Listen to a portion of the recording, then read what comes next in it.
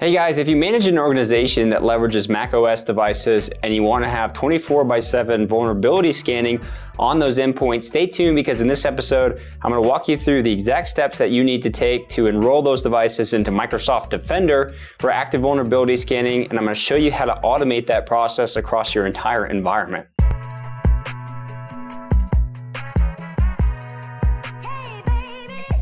When it comes to some of the prerequisite steps for getting these devices enrolled into Defender, I like to zoom out and think about this from a macro perspective so you understand how you could potentially scale this over time through automation. So when you think about some of the prerequisites for enrolling these devices into Defender or activating Defender on those devices, it's important to zoom out and think about the automation potential that you can create through other Microsoft services that you likely have today. Whenever you're managing any Apple devices, you want to go ahead and set up Apple Business Manager, which is Apple's solution here from a corporate standpoint that you can use to procure devices and get them into a management console. With this though, you can create a sync into Microsoft, specifically Microsoft Intune, where actually those devices can be synced over into the Intune portal, and you can actually assign the MDM server to those devices as Intune within ABM or Apple Business Manager. So it's very powerful because you can go straight from procurement into automatic enrollment into MDM, and as we'll see today, you can also then perform the activation of Defender. So you have MDM capabilities, you have EDR capabilities with Defender, as well as this vulnerability scanning, which is the highlight of today's video as well too. As far as those prerequisites goes, that's not what I'm going to be focusing in on today's video. I did want to give you that context. I have made other videos showing you how to do that, such as setting up ABM, getting those devices enrolled, and everything like that in previous videos. So I'll link that below in the video description. Let's go ahead and dive in though within the Intune Admin Center so I can show you how to set up these policies that will allow you to enroll devices into Defender. Okay guys, so diving into the steps here, I'll link this article. This is applicable to both Defender for Endpoint, Defender for Business. If you have those licensing models, definitely bolted into Business Premium for all my SMB users out there. But we showed you last week how to enroll Windows devices. macOS devices are much more involved than the policies that you saw when we were setting that up. The full list you can see here, and many of them we're going to set up today as far as the configuration profiles, some of the apps that you need to activate it, as well as the onboarding package.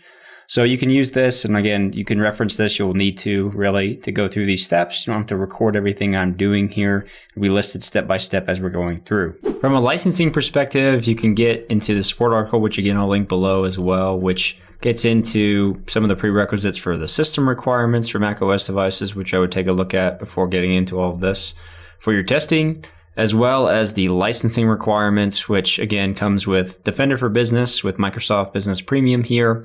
And then you could bolt on Defender for Endpoint Plan 1, which is included with E3.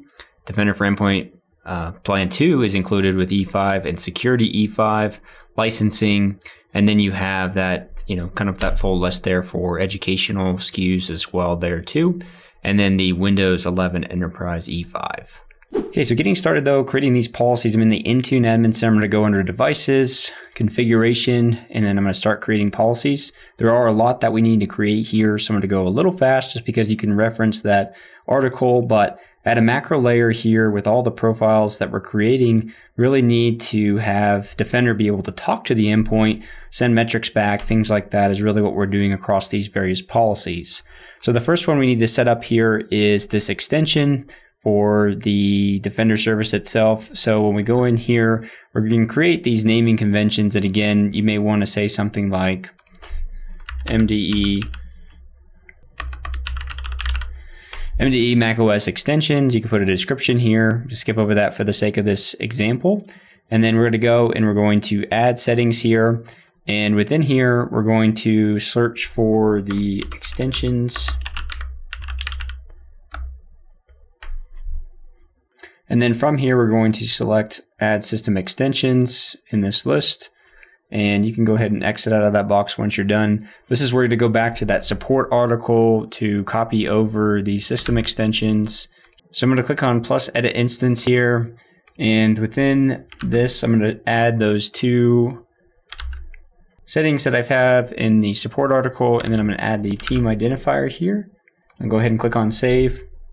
Then I'll click on next.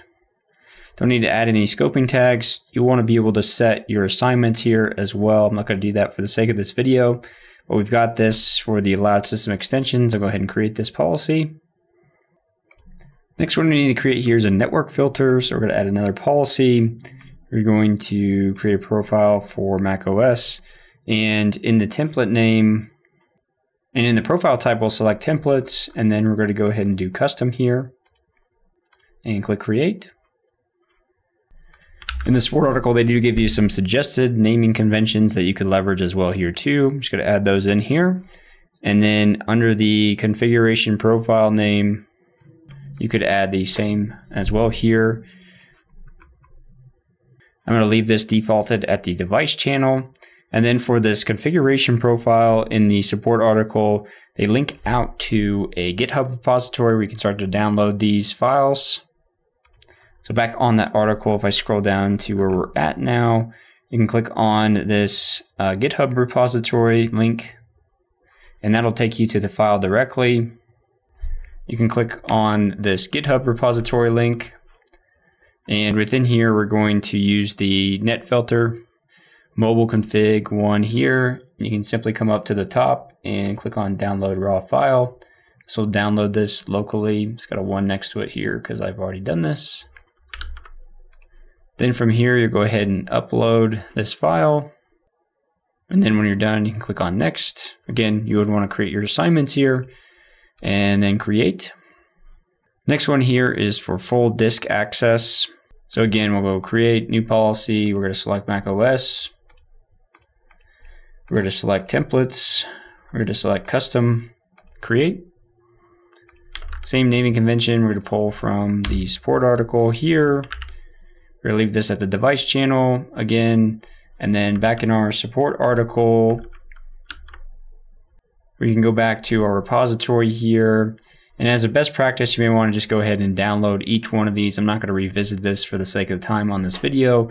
For this one though, it is this full disk mobile config. We'll download that. And we'll upload it here. You'll create your assignments again and click create. Next one is for background services. We'll do new policy, macOS, templates, custom. Grab the name from the portal there for the support article. We're going to go ahead and name it the same thing. We'll click on next. You can create your assignments and then click create. I'll pause the video here though because the next couple of steps, notifications, accessibility settings, Bluetooth permissions are all the same. So I'll pause briefly, get those done, and then come back. Okay, so the Microsoft Auto Update one I wanted to cover just because this is how it's going to auto update the Defender for Endpoint service. On the device, you could choose different channels if you really wanted to. The script that we're going to pull here is for the current channel. And the only thing I wanted to call out here that you'll notice is if you click on this link, it will take you to this section here, which doesn't have what they're talking about. What you want to do though is go under settings, go under auto update, and click on this first one here. That's the one that you're going to want to download here for that device. And again, there's two files here, one for PLIST and the other one here. This is going to be the one that you're going to want to download for that one. Back in the portal, we'll do the same thing here that you've been doing, which is selecting macOS for the configuration profile. Templates, custom again, create. We'll add the auto update profile within here, and then we'll attach that file. Add your assignments, create. The next couple here, first of which we're going to do is the antivirus policy here. So you want to go ahead and click on macOS for this guy, and then you'll select Microsoft Defender Antivirus here. Click on create and say MDE macOS as an example. Go ahead and click on the drop down and select enabled. So the default setting here, I'd like to configure that as well. This is optional by default, so pretty much the default standard settings are fine for that. Enable real-time protection. Again, the default setting here is enabled, so we're going to configure that for both the protection and for the passive mode here. These settings I don't like to worry about when we first get this kicked off here, but you can add some customization to these policies over time. Under network protection, I go ahead and place this into block. If you wanted to start off with the audit, you could do that as well. And then for tamper protection, the enforcement level, also like to set to block. Now you click on next all the way through, add your assignments here. You'll need to search by a specific group name as part of that. But again, beyond the scope of this video that I'm showing you here today. So create that profile within here. The next one that you're going to want to do is click on endpoint detection and response. And we're going to create a new policy here for macOS. And we're just going to create the base level policy for that. And we're just going to do MDE onboarding macOS. For your configuration settings, we have this as group. And if I really needed to create different profile types or device tags, I could, but this is going to be scoped holistically in this environment to all macOS devices. So I'm not going to change anything there, and I'll go ahead and click on save with that one. Next within here, we're going to go to the app section, and we'll go to macOS here, and we'll click on create. Under the app type, we do have Defender for Endpoint already predefined here, which is nice. Didn't always used to be this way. You could change some of these default textual values if you really wanted to. I like to leave them as is. And then you go ahead and create your assignments here for your devices. Click on create.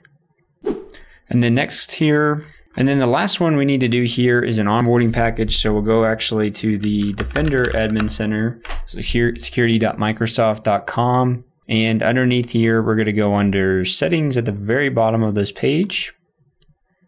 We're going to click on endpoints, and we're going to scroll down to onboarding, and we're going to switch this guy up here to macOS. And then you're going to select mobile device management for Intune and select the download onboarding package. So that'll create the zip file here. You can open this up and you can see this. If I open up that file even further, you have two folders that'll populate here, one for Intune, one for Jamf if you're using that. And then you have your text file here and your Windows Defending onboarding file as well.